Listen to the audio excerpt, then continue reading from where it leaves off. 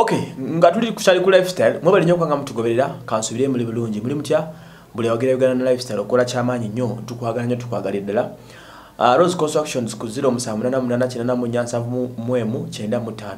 Ate gwa nnoonya ofuna ku Facebook account yange ya Emmanuel Waswa, jangu tugeraganyemu ku bya plots weziri, ojja kukozifuna. Mwe namba okuzizaako, muli mutya, winter wankubidde omulanga n'ongamba ne womwe coronavirus atuuse. Kwanko Chris goli Canada naye we setting obulwadde busubulumbe wamweyo.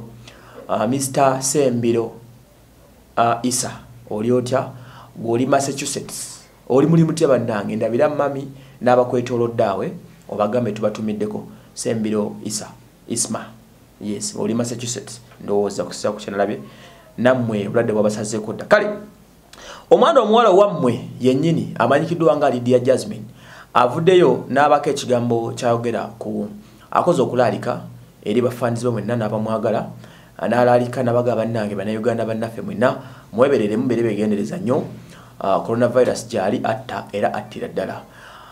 Lydia Jazmine okweralikira kuno akufunye oluvannyuma lwa Kenya okulangirira nti coronavirus ali ku ddobo asembedde akonkona ewaabwe yatuuse dda avanyako nga baazudde omulwadde mulamba owa coronavirus. So kino kisitudde okutya kubanga bw'abanga akugoba alina ejjambiya ate nga tanagisuula ku ttaka ng'akusigazaako ekigere kimu muganda wange otandika okweraliikirira kati. So tubadde nga tukyali awo tukyalunyumyanga lutabaalo nti korona mwali korona gyali tuwulira biwulire naye ng'emboozi bukyaziwulira korona aliwa ali China korona aliwa ali Bungereza nga tubalaata wabadde asembeddeko okumpiipi nga ali Egypt awo mayiro nga kakaaga okutuukawo naye munne baba bagambye nti ali wali Kenya nga kikwetagisa baasi oba nnyonyi musaawe mu ng'oli Kenya my friend oba owomi. So ono avudde n'alalika abonaga you should take caution about this thing kyekyo kiri serious agambe nti hey my lovers coronavirus is real and it exists it kills please take care take caution it's already in Kenya it can break out here anytime let's protect ourselves and our loved ones this might be a great help so each other share until it gets to many people as possible. Ye mwana omuwala ono jjukira obulwadde buno bwe busembera mu ggwanga bukosa bino wammanga. Coronavirus bwayingira eggwanga lino music industry egenda kufaafagana because era agenda kudda mugenda mu kivulo ne mabaala.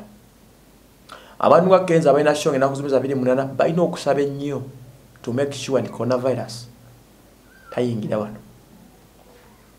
Kubanga kayingira wano ne twerangirirako obulwadde mugenda kola evulu bifa. Kati omuntu nga Lydia Jazmine bw'avaayo n'ayogera ekigambo ekikwatagana coronavirus ng'ekyo kitegeeza abatunuulidde emitwalo gy'abafans abamuwagira kyekisooka aba asaasidde Munnayuganda lwaki akyogerako kubanga naye Munnayuganda ate business gy'akola nga Lydia Jazmine ekwataganya ku about people crowds and crowdings. Bw'otunuulira shows zetubeeramu ziraba mu mitwalo for example ng'ewa Sindi twaddaano ng'omutwalo gw'omu n'ekitundu just assume singa coronavirus yabadde waali eyo Sindi yadde akituddemu Kenzo yaddako 28 fomitirizamu nga korona alumbi wano Sindi Kenzo naye abakituddemu.